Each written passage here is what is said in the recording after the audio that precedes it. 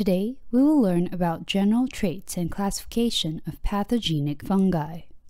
1. General traits of fungi. Fungi are unicellular or multicellular heterotrophic eukaryotic microorganisms without photosynthetic pigment and containing chitin and cellulose in a cell wall. 1. Vegetative body of fungi. The typical fungal vegetative body is a filamentous body, and the single filamentous body is called hypha. Many hyphae are interwoven to form mycelium. Hyphae of fungi consist of septal hyphae and non-septal hyphae. Septal hyphae, a vegetative hypha having a septum. The hyphae of a higher fungi have a septum. Non-septal hyphae, a vegetative hypha without a septum. Hyphae of a lower fungi usually have no septum. 1. Bacterial colony. Each part of the mycelium has the potential to grow. The mycelial segments or spores of fungi radiate outward from a point of the substrate, which are called colonies. There are different colors and texture in these colonies.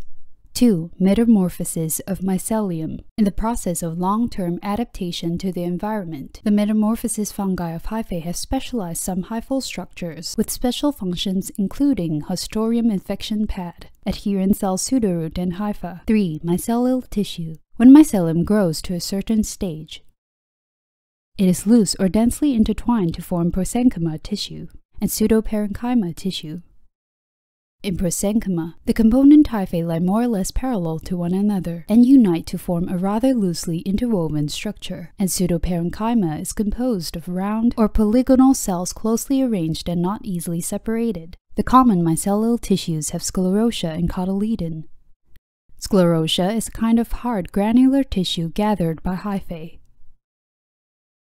The cortex is a pseudoparenchyma, which is black or dark brown, hard in texture, and is composed of colorless, thin filament tissue. Sclerotium can be used to resist adverse environment. When there is suitable environment, the sclerotia germinates to produce hyphae or reproductive organs. Subplots. Subplots are structures composed of hyphae and some host tissues. Most of the structures are cushion-like, consisting of pseudoparenchyma and prosenchima, and its function is to produce propagules. Asexual propagation of fungi. Fungi directly produces their offspring by splitting, budding, and protoplasm cleavage, without cell nuclear mating and meiosis, the reproduction. Mode of new individuals is called asexual reproduction. The spores produced by asexual reproduction are referred to as asexual spores. Common asexual spores consist of zoospores, sporangium spores, conidia, and chlamydospores. Sexual reproduction of fungi. Sexual reproduction is the mode of reproduction in which fungi produce sexual spores by combining two sex cells or two sex organs, which usually occurs at the late stage of infection or after sleeping. The spores produced by sexual reproduction are sexual spores. Main types of sexual spores are oospores, zygospores, ascospores, as well as basidiospores. 3. Life history of fungi. The whole life process of fungal spores finally produce the same spore after germination, growth, and reproduction, which is called the life history of fungi. Spores may be sexual or asexual. Therefore, the life of fungi can be divided into sexual stage and asexual stage. Some fungi has no sexual stage, or this stage is uncommon. Asexual stage, the process in which asexual spores germinate into mycelium and then produce the same asexual spore. Namely, asexual spores propagate into the appropriate substrate, resulting in a new cycle.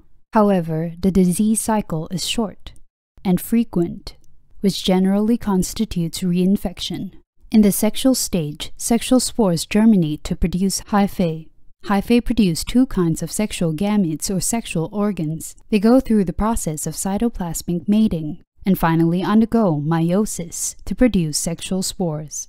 It generally occurs at the later stage of vegetative growth. Inappropriate nutrition or environmental conditions, and only occurs once in a cycle. Initial infection that results in the disease. 3. Classification of plant pathogenic fungi.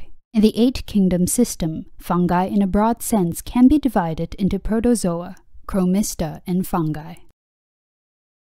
The fungi related to plant diseases mainly include protozoa, protoplast rhizopus without cell wall, which mainly results in plant root swelling disease.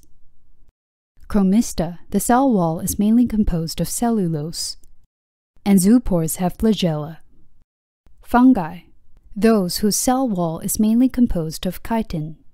Example, chalcocetes, zygomycetes, ascomycetes, and basidiomycetes. The plant pathogenic fungi we will learn in future courses are mainly the fungi listed above.